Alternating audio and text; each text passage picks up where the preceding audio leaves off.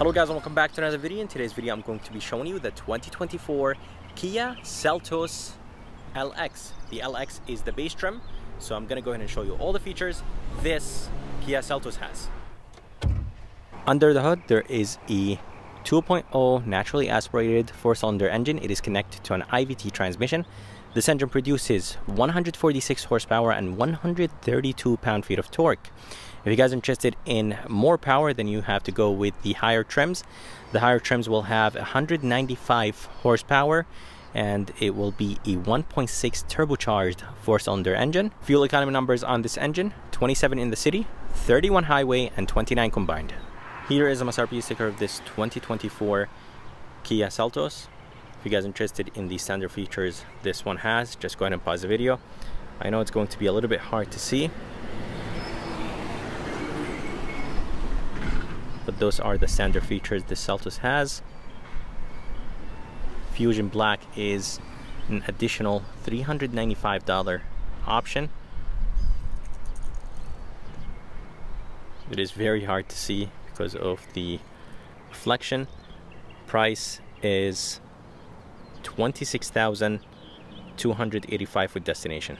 This Fusion Black looks amazing on this base trim. And coming to the front, I like the way how the grille looks like. If you guys go for the S trim, which is one trim above this LX trim, you're going to get the LED daytime running light in this place. So on this base trim, you're getting just a brushed aluminum trim. For the headlight housing looks good. Every single trim will have halogen headlight, and the SX will have LED headlights. And for the turn signal indicators, they are halogen as well. I love this brushed aluminum grille. I love the texture on this brushed aluminum part. The grille is finished in flat black, and yeah, overall I think the front end looks good. And as I said guys, this doesn't even look like a base trim, so I think Kia did a great job with the design and overall with the way how this Seltos looks like. Right here, this is not a vent. Usually most of the cars will have like an opening right here to let air out, but in this Seltos it's closed, and it is finished in gloss black with some brushed aluminum. I really like this lower part. There's a bottom grille, and it's hidden. I think Kia did a great job with the way how this lower grille looks like. You can't really see it when you're far away, but when you go down, you'll be able to see that. I love the brushed aluminum, and I think overall the design looks good. And yeah, as I said guys, this thing doesn't look like a base trim, and that's what I like about this LX Seltos. Here is the side view of this Kia Seltos, and as I said guys, this thing doesn't even look like a base trim, and that's why I like this LX Seltos. The Seltos competes against the Honda HR-V and the Toyota Corolla Cross, the Trailblazer from Chevy, so there is a good amount of competitors in this segment. And those subcompact SUVs are definitely getting bigger, so the size of those SUVs definitely grown over the year. And this subcompact SUV has 7.3 inches of ground clearance. Getting in and out is super easy. And for the rims, they look very good. They are finished in gray. The size is 215 5517, so there's a good amount of rubber, and of course that equals to more comfort. I will be taking the Seltos on a POV test drive and tell you what I think about this SUV. All the window trims are finished in black, which I like, and there is a turn signal indicator on the fender, and on the roof there is no roof rails, no sunroof, because this is the base trim. But let's go ahead and move to the back, and I'll show you the back view of this Seltos. Here is the back of the Seltos, and honestly I think the back looks pretty good. I really like this continuous tail light design. Kia logo in the back, finished in brushed aluminum. For the tail lights, not everything back here is LED. The running light and the turn signal indicators and reverse are halogen, but the brake light is LED. Here is the third brake light. Spoiler looks good, nothing crazy, but definitely adds a nice look to the back of this SUV. Here is the back wiper, and Here is the all-wheel drive badge. Right here on the left, it does say SELTOS. It's spelled out or written in a nice design, so the font looks good. I like the diffuser. It is finished in brushed aluminum. The bumper is finished in black, and reverse and reflectors are right there. And yeah, overall I think the design looks pretty good in the back, and yeah, this SUV looks pretty good from every single angle, and it does have that almost like floating roof design. But yeah, overall I think the side view, the front and the back of the SELTOS look good. Here's a key of this Kia SELTOS. Honestly, key looks good, has a really nice weight to it, and it is finished in flat black and chrome. 3 buttons right here on the side: lock, unlock, and a panic button. It does have a key, so to turn on the SUV you have to use this key. It doesn't have push to start. Let's go ahead and unlock the SUV. To open the tailgate, there is only one way, and it is a button on the lift gate. So it doesn't have power lift gate, and that's expected from a base trim. Inside there's actually a very good amount of space. Definitely much better than something like the Hyundai Kona. Nice, spacious. Loading floor is a little bit high, but honestly I think it's perfect for getting things in and out. Underneath there is a spare tire with a decent amount of storage place around this spare tire. Jack and jack tools are in the middle. There is light right here on the left, and I really wish there was like a 12 volt back here, but again, this is a base trim, so I think that's okay. You could drop the seats down from those handles.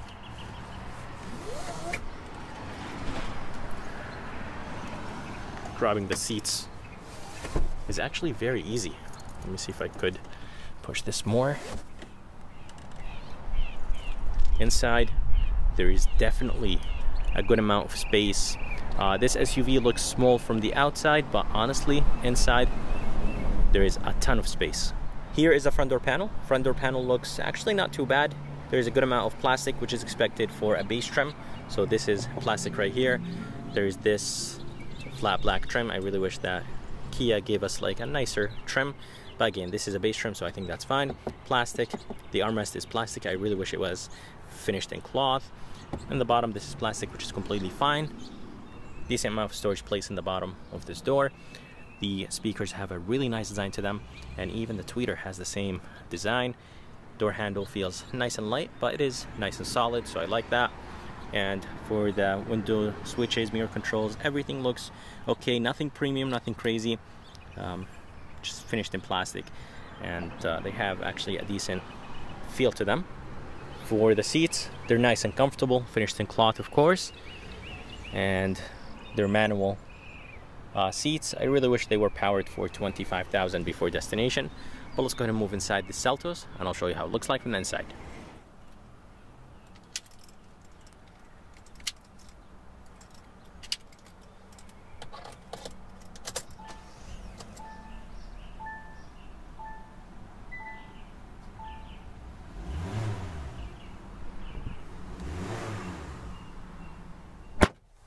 Alright, so here is the interior of this 2024 Kia SELTOS base trim LX.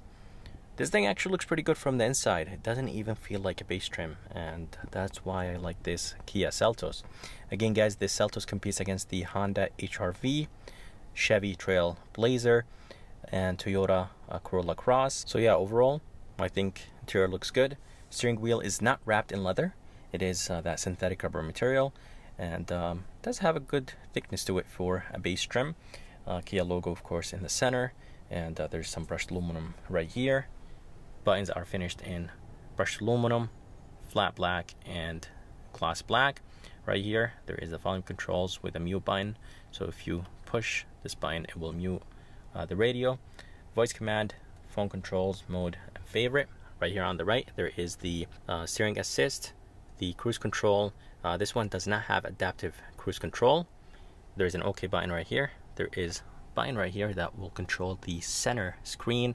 So the right and left are basically digital, but in the center, this screen right here is a 4.2-inch screen. I'm not exactly sure if both of those screens are equal to 8 inches. There's an 8-inch screen right here, and yeah, the resolution is very good. When you change the drive modes, this screen changes, or graphics change. But yeah, overall, I think the interior looks good. Steering wheel has a nice feel to it, and it is extremely light in parking lots. This right here on the left is for the headlight controls and turn signal controls, and on the right is the wiper controls for the front and back. And vent looks good. Right here there's a brightness control, engine shut off, so when you come to a complete stop the engine will turn off, and then traction control. Again guys, there's an 8-inch screen. I think the screen looks good. I like the gloss black. There's hard buttons on the left and right, volume knob and a tune knob, and Kia system is actually very nice. It is nice and responsive, and graphics look good. With the smaller screens you do get this basically design, but with the bigger screens you do get a better looking graphics. Again guys, there's hard buttons on the left and right, track, setup. You'll have the radio, media, and favorite. And this SELTOS has Apple CarPlay and Android Auto. The vents look good. If you move the vent to the right, that will block the air. And I really like this trim. I think it looks very good. It does have nice texture to it. This right here is actually plastic, which is completely fine. Emergency light button, it does flash when it's activated. Climate controls are very easy to use. Fan speed, rear, AC. Here is the temperature. It is a 1-zone climate control. Modes, extremely easy to use. Down here there is 2 12 volts and 1 USB. And there is like a top shelf, you could put your phone up there. And here is the drive mode. There is empty buttons right here for the higher trims. I believe those 2 buttons right here are for the, or those top big buttons are for the heated seats on the higher trims. This shifter has a plus and minus, so you could basically shift your own gears. It is connected to an IVT transmission. Nice and responsive. I've driven Kia and Hyundai IVT transmissions and they are very impressive. There's a lock button right here. This will lock all the wheels so they all spin at the same time when you are stuck in snow or mud. Hill descent, and then you have a handbrake, 2 cup holders, nice and big. The armrest is hard, it does have a little bit of softness to it, and inside there is actually a decent amount of space for the glove box. It's nice and big. And here is the rear view mirror. Seeing out of the back is actually very, very good.